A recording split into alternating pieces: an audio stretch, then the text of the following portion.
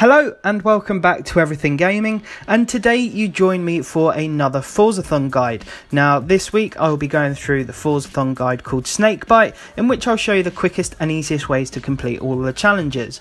But to start with, it wants you to hop in a 1999 Dodge Viper GTS ACR. Now this car can be picked up in the auto show for 75,000 credits, which is relatively cheap, and of course you can find it in the auction house for a bit cheaper. Now I have also created a tune for you guys to use. It's called S2 and the share code is 161420538, and that's there if you guys need it. Now the first challenge here wants you to use your 99 Dodge Viper to earn 10 ultimate speed skills. Now an ultimate speed skill is when you're hitting over 190 miles an hour, and it will pop up as obviously an ultimate speed skill. Now to do this I recommend heading over to the motorway, as it's the best place to do it. It's obviously the longest stretch of the road on the map for you to get multiple speed skills wrapped up in quick succession. Now this tune on the Dodge Viper ACR that I've created will happily sit just above 200 miles an hour, which will easily enable you to get 10 ultimate speed skills.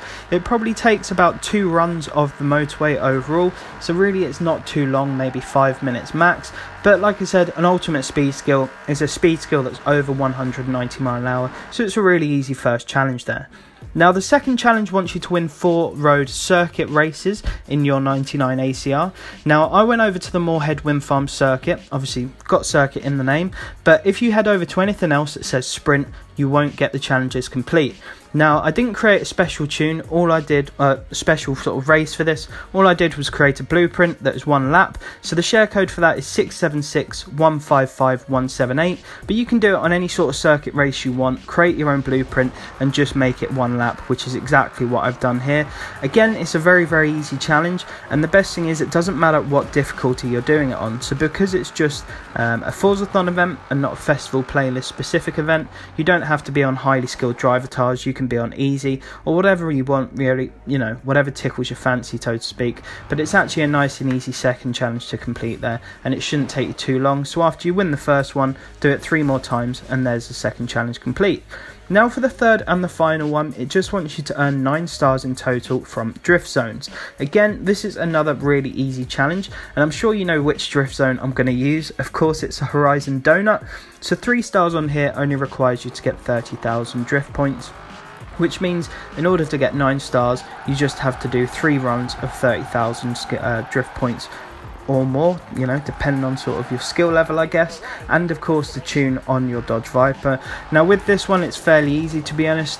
It only took me 3 runs to get 9 stars, so it was really easy, but again it will depend on what tune you're using, and of course any sort of assists you've got put on, and really your sort of skill level. If you're not a massive drifter, then obviously it might be a bit trickier, but again it doesn't matter if you get 1 or 2 stars a run, because even if you have to do 9 runs, that really only takes about 4 minutes. So again, it's not a lengthy challenge at all, and it's really not a difficult one to finish up on.